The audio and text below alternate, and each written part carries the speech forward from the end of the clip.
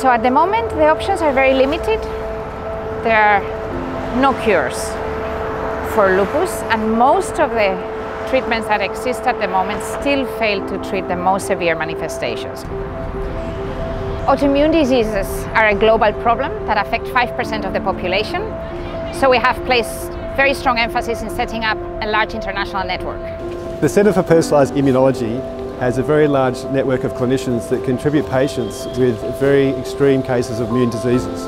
And this is a very powerful sample set for the researchers to work with to understand how these diseases work. We work with clinicians from countries including Spain, Germany, the southeastern European countries like Macedonia and Croatia, the Middle East including Oman and Turkey. We've got samples from some South American countries as well, and of course the very strong presence here in China. So we have known for a long time that autoimmune diseases had a strong genetic basis, but we didn't know which mutations cause disease.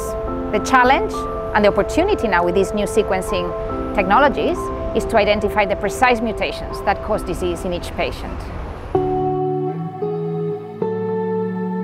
So what we do at the CPI that is unique is that we start with a patient, we find the mutations, we prove that those mutations cause disease, we understand how they cause disease, and then we find a therapy and can get back to that patient. So up until now, there hasn't been a cure or treatments that are effective, and in fact some of the treatments cause serious side effects.